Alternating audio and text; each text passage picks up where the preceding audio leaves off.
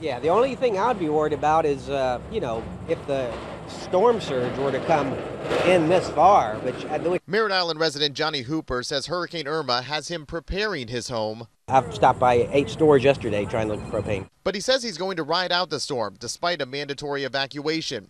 Starting at 3 this afternoon, officials are strongly urging more than 100,000 residents along the coast to get out. That they need to get out of harm's way, and so we call it a mandatory evacuation. A combination of forecasted storm surge and winds leading to the decision. While some are staying, many have already made plans to leave for the mainland before it becomes too unsafe.